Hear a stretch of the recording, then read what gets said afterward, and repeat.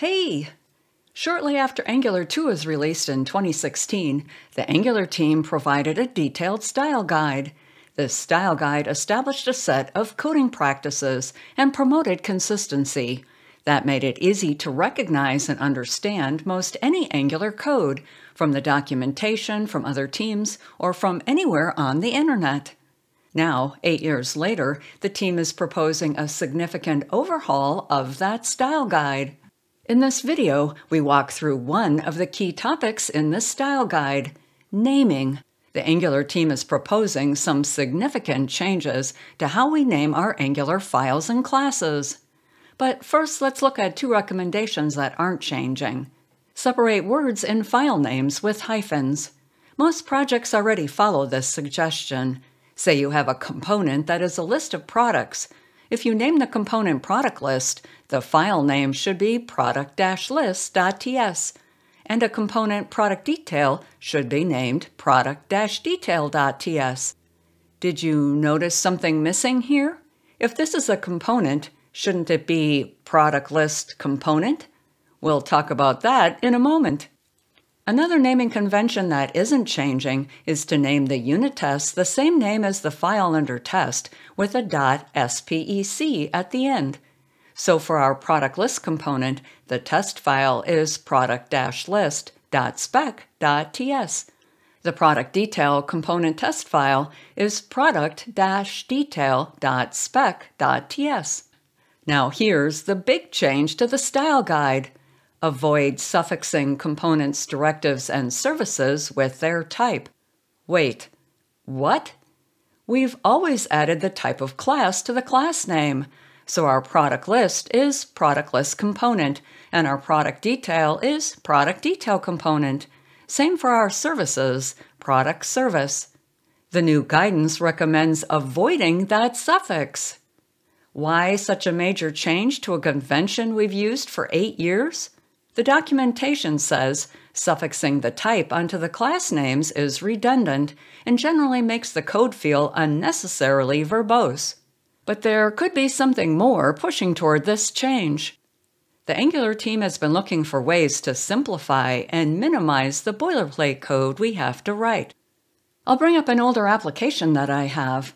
Here is a simple shopping cart sample application. It has products and a cart. I'll open the cart-list.component.ts file.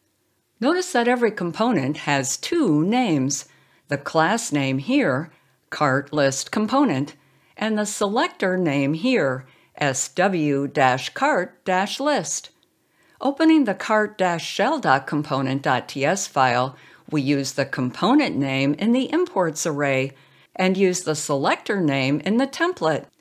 What if a future version of Angular used just one name? We could get rid of the selector and instead use the class name. Would we rather this was cart list component or just cart list? Looking at it from this perspective, dropping the component suffix makes sense. Does that make it easier to consider this new convention? I'll undo that change because, at least for now, this won't compile. With dropping the suffix, our component names could cause a conflict. Say, for example, we'd named a component cart component. If we changed it to just cart, it would conflict with our cart.ts interface file.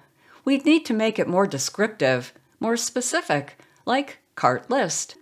What about services? Here is the product.ts file. It defines the interface for a product. That is one of the key types that this application works with. Here is our product.service.ts. We can't just rename this to product and our file name to product.ts. It conflicts with our product interface. Going back to the style guide recommends using data client as a suffix instead. So product data client instead of product service? That seems more unnecessarily verbose, not less. And is it any more clear? Look at this next suggestion. There are exceptions to this guidance for ng module and pipe classes. Maybe we should include services in the exception and leave services with the service extension. If you feel strongly about these naming conventions, one way or the other, feel free to use the comments below this video. And if you'd like to share your thoughts with the Angular team, consider posting directly to the Request for Comment, or RFC, in GitHub here. I'll add the RFC link to this video's notes. You can see a description of the proposal and how other members of the community reacted to this change. Scroll down to the bottom to add your comments. In the past, the Angular team has modified their plans based on feedback from the community, so make your voice heard. Let's go back to the proposed style guide and review the last two naming suggestions. Match file names to the TypeScript identifier within. Most Angular developers already do this. The only part we may stumble on is this last sentence. Avoid overly generic file names like helper.ts, utils.ts, or common.ts. How many of us haven't thrown in one of these from time to time? Lastly, use the same file name for a component's TypeScript, template, and style. I would guess that most of us follow this one already as well. In our product example, we'd have product-list.ts, product-list.html, and product-list.css. These changes to the Angular naming conventions are currently only a proposal. The Angular team has issued a request for comment so the community can provide comments and suggestions. One point that came from the community: if the suffixes are removed, some tooling like IDEs, editors, ESLint, and Prettier that rely on the current, consistent Angular naming conventions may no longer work.